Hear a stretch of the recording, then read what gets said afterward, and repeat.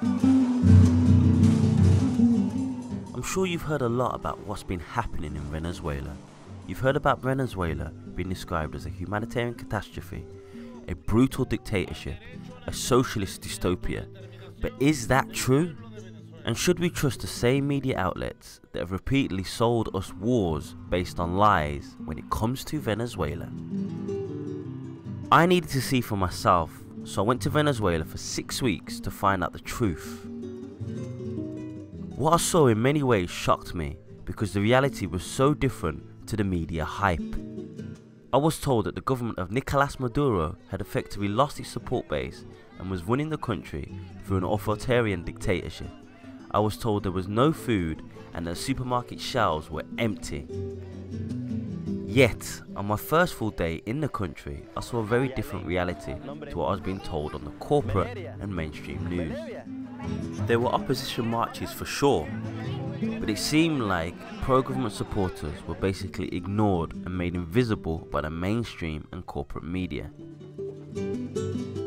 Thousands of people had gathered at Bolivar Square in central Caracas, signing a declaration of peace and basically calling on the United States and its allies to keep their hands off Venezuela.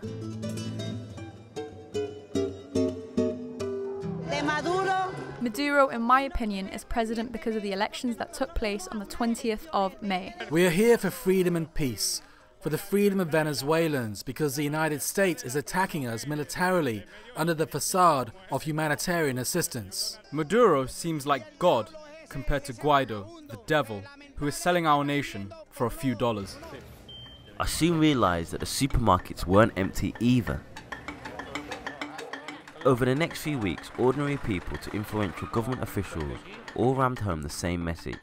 The Western media is lying about Venezuela. Viva Venezuela! Fearing for their lives, socialist dictator Nicolas Maduro claiming this evening that he has the military on his side, something that John Bolton just disputed. This is now, according to the U.S. officials who were on that flight, one of the largest displacements of people in the history of Latin America. Well, I think it's fair to say that the international aggression against Venezuela has always marched in lockstep with the campaign from the international media.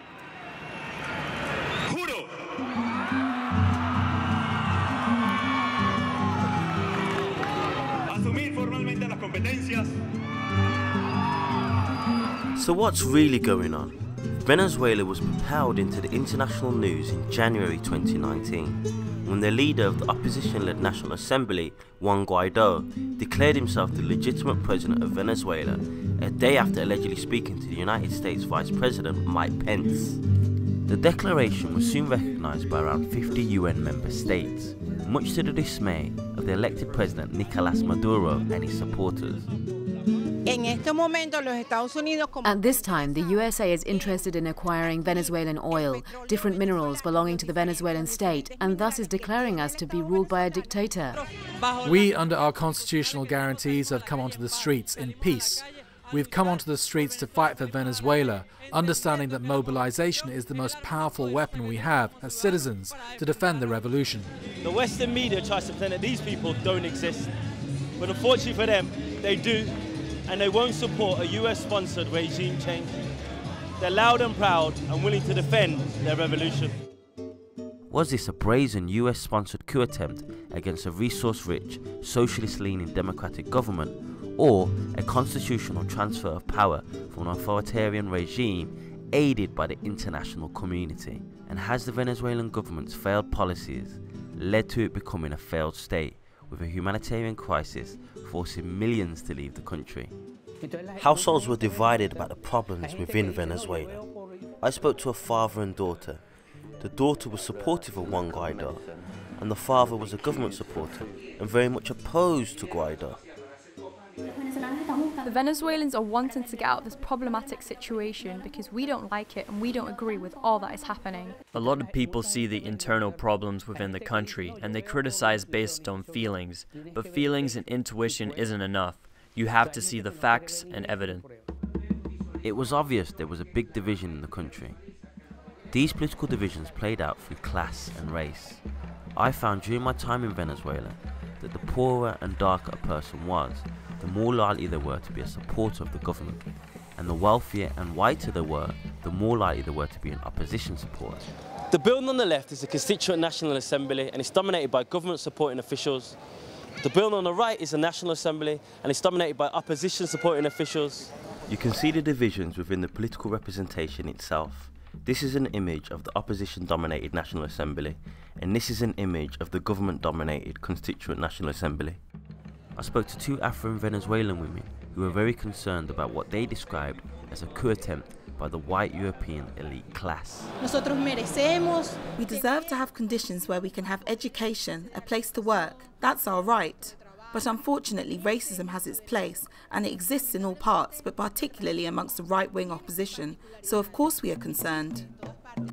There was anxiety over the prospect of the right-wing opposition taking power because of the murder of Orlando Figuera, an Afro-Venezuelan who was passing through the opposition stronghold of Chacao. Orlando was assumed and then accused of being a government supporter because he was black, and as a result was brutally beaten and set on fire by opposition activists. Nosotros vivimos de cerca el incidente donde murió Orlando. We live close to where Orlando Figuera died. We were close by and disruptions occurred. We had to run and take refuge in the metro and just leave the city. Much of the recent political controversy surrounds the 2018 Venezuelan presidential elections, when the opposition-led National Assembly refused to recognise the election victory of Nicolas Maduro, who got 6.2 million votes. They claimed the electoral system, which former US President Jimmy Carter claimed was the best in the world, and which gave the opposition control of the National Assembly in 2015, was flawed, and therefore his presidential election victory was invalid. The US-educated Juan Guaidó became the head of the National Assembly on January the 5th, and declared himself president on the basis of Maduro's supposed illegitimacy on the 23rd of January. Interestingly, 81% of Venezuelans had never heard of Guaidó before he declared himself the interim president of Venezuela. The self-declared president was soon recognised as the interim president by around 50 UN member states, and they were soon demanding US humanitarian aid be allowed into the country. Vice President Pence announced approximately $60 million in additional aid and assistance. There are 193 UN member states. Only around 50 recognise Juan Guaidó. 51 out of 54 African Union states do not, with the Kingdom of Morocco being the only exception. The majority in the Middle East do not recognise the self-declared president, with Israel being the only exception. In the Americas and the Caribbean, 17 nations back Guaidó, but 19 nations do not, with the Caribbean in particular continuing their support for President Maduro. In Asia and Oceania, out of 33 nations, only Australia recognises Juan Guaidó. It almost felt that the majority of UN member states, which were non-white, continued to back the elected president, Nicolas Maduro. Countries like South Africa have been very vocal in showing their support for the elected president, Nicolas Maduro. Solutions about problems of Venezuela lies with the people of Venezuela. It doesn't lie with somebody outside of Venezuela. What do you think motivates the international bodies and states to recognise Juan Guaidó or to recognise Nicolas Maduro? Yes, in the case of the European Union, they have proved that they are subordinated to the United States. They may disagree on some topics, but when it comes to Venezuela, they absolutely do what President Trump wants them to do. The United States diplomacy is pressing every single country in this world. Even Fiji, Palau, Vanuatu, they have told us that they are under pressure as well, but the African countries as well. The ambassadors of the US go to the ministries of foreign affairs and they press in order for them to recognize this fellow as president of Venezuela. However, right-wing Latin American states were giving their full support to the self-declared president Juan Guaidó, with Colombia leading the pack and demanding that the Venezuelan government allow in US humanitarian aid. Even multi-billionaire British business tycoon Richard Branson was also involved. Help those who are hungry, and today, hopefully, on the back of this concert, we can start maybe getting supplies into Venezuela so that people are not suffering so much. One problem was that the humanitarian aid was already coming into the country from Russia, China, Qatar, Cuba and Turkey.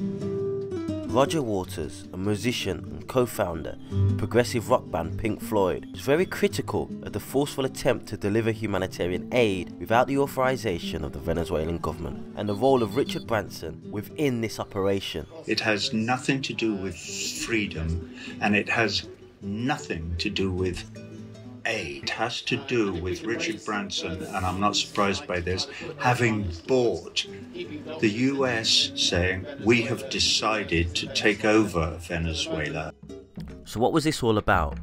Was this a provocation aimed at undermining the Venezuelan government and showing that they were no longer in charge, or was it an attempt at causing the military to switch allegiances and declare their loyalty to Juan Guaidó? Gringo, go home. I went to the Venezuelan border to see for myself.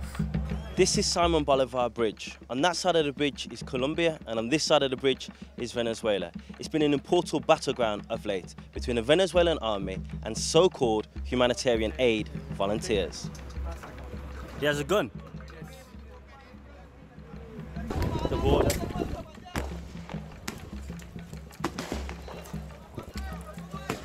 I didn't realise it at the time, but I was walking into a crossfire between the Venezuelan army and the Colombian side of the border, where bullets were inches from my head.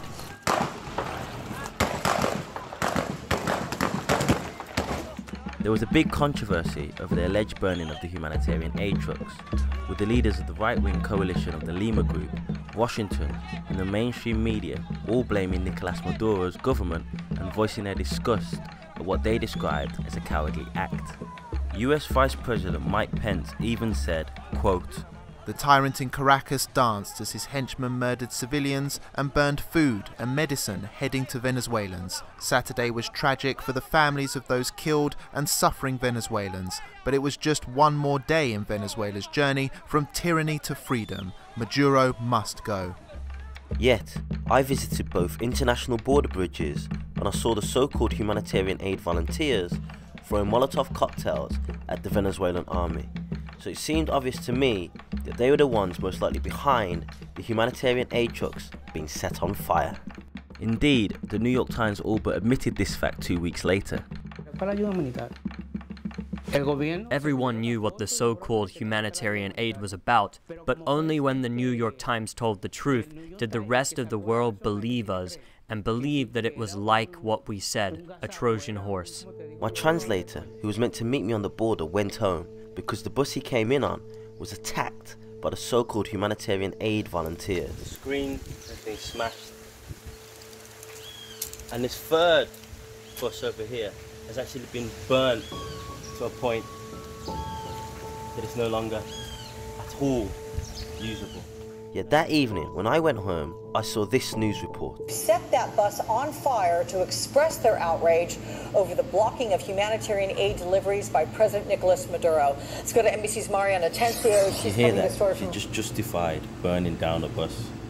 It felt like very sympathetic reporting for what could only be described as a politically motivated act of violence. No wonder the Red Cross, the Red Crescent, wanted no part of this so-called humanitarian aid intervention.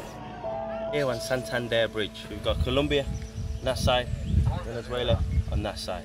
Now this is a truck allegedly delivering humanitarian aid. It's been burned, decimated by so-called humanitarian aid volunteers. Now within this truck, we see whistles and wires. Now, I've got 3 questions. My first question is this: why would a truck delivering humanitarian aid have whistles and wires in there? How is that going to help the people of Venezuela? My second question is, does this look like the work of humanitarian aid volunteers? Why would they burn a truck full of food if it was really just about humanitarian aid? And my third and final question is this: when the people of Gaza tried to return back to their homes in which they was ethnically cleansed from, the international media call them terrorists and they justify Israeli soldiers shooting them with guns. But here, when trucks like this try to enter a border illegally and the soldiers defend themselves, it's the soldiers that are demonized and the so-called humanitarian aid volunteers that are called the heroes. Why the double standards? Can you answer those questions?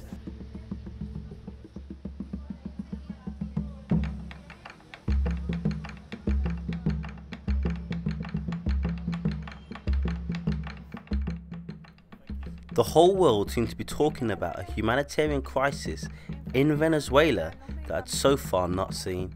So after returning from the border, I went to a children's hospital to see how bad the situation really was. It was clear to me that the hospital was not in great condition. Recently, an Argentinian child died here. He had an aggressive tumor that we could not treat because we didn't have access to radiotherapy. Of course, this affected us all because as doctors, it's our job to treat patients, and it affected me deeply and my mental health. The obstacles are unfortunate. They impose it on us externally. I know God is watching and we will be victorious on behalf of those who are unfortunately no longer with us. These children in desperate need of medical supplies that have not arrived from abroad. And some might ask, should these children really bear the brunt of a geopolitical struggle they've played no part in? The government blames healthcare issues on the sanctions placed on Venezuela and claims that financial transactions for medical supplies and equipment have been blocked by intermediary banks and financial institutions.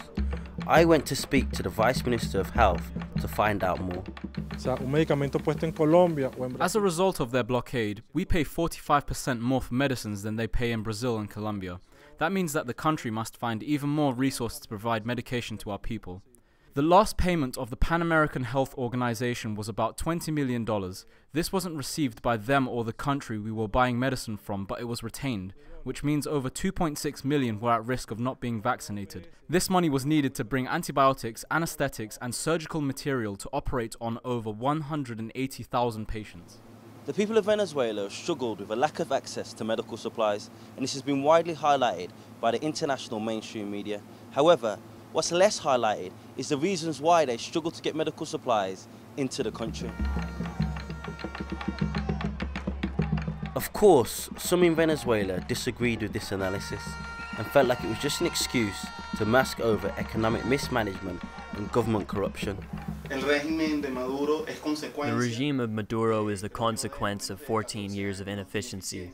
Corruption was from both sides and millions of dollars of the country's wealth was wasted. A lot of money came from all the oil Venezuela had, but that was when oil prices were high. This created the illusion of harmony and wealth, but once the oil prices fell and that money was gone, we were left naked. Not all of the criticism of the government came from the right wing. In 2016, an economic team from the Union of South American Nations, UNESA, presented the Venezuelan government with a report outlining economic recommendations to revitalize the economy, which were never implemented, leading many to conclude that the government was too static in its response to the economic crisis.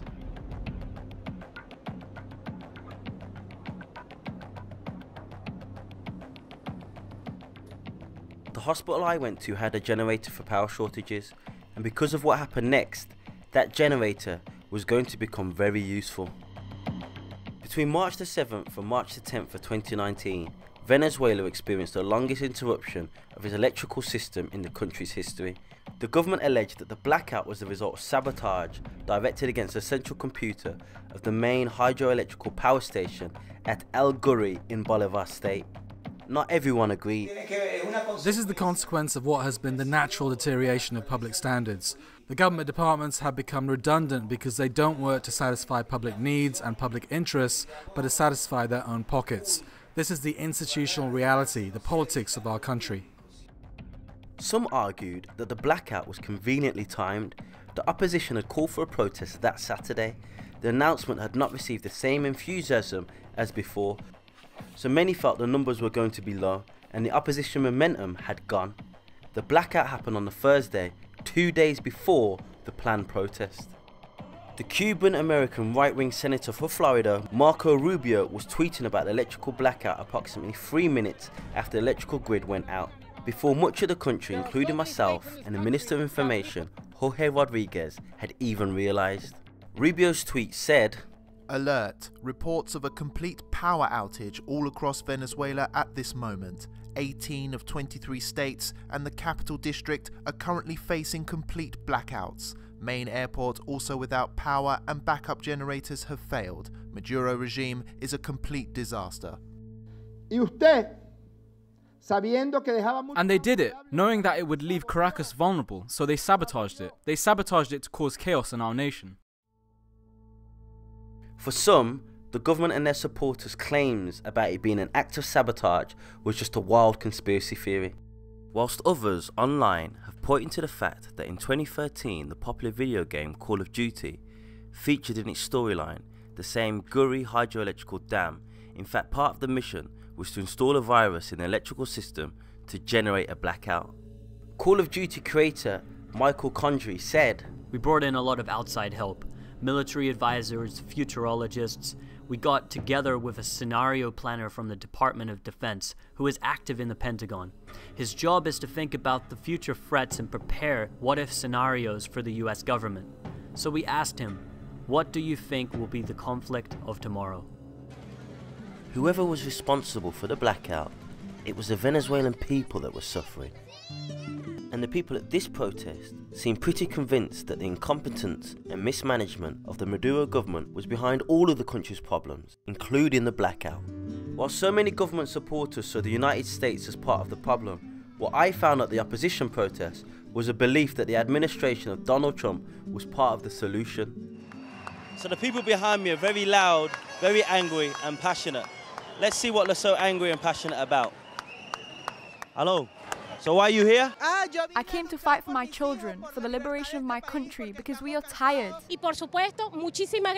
I would like to thank President Trump for all he's doing for the Venezuelan people. Rescue us. Please unite and help us. Rescue us because people here are dying. This is unlike any other protests I've been to in my life where people insult the president's mother and actively call for US intervention. And one thing that they always say is that the government uses sanctions as an excuse to mask over their economic mismanagement and corruption.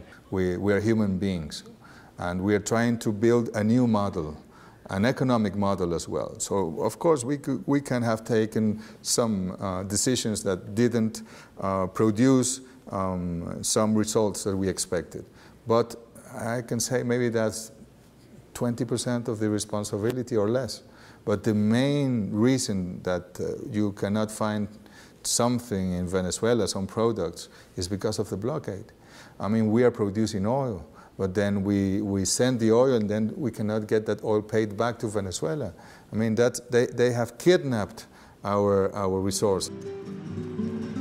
Towards the end of my trip in Venezuela, I felt there was a shift in atmosphere, and Western journalists developed a more critical tone towards US policy in Venezuela. And I'm wondering if you really don't see any kind of disconnect or inconsistency with the way the administration treats different groups of displaced, desperate people, because I would imagine if you went to the southern border, a lot of people would have similar stories as to the ones you heard today.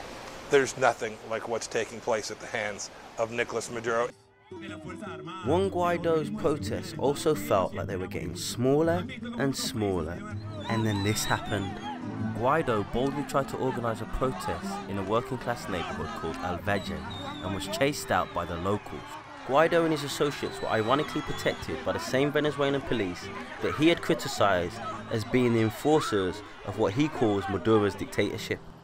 After 6 weeks in Venezuela, it was obvious to me and to many people on the ground that the US-sponsored attempted diplomatic coup had failed, but it didn't mean that the US would give up on its regime change project. We're not considering anything, but all options are on the table. US President Donald Trump and US Vice President Mike Pence had repeatedly said, all options are on the table, which some regarded as a threat of possible military intervention.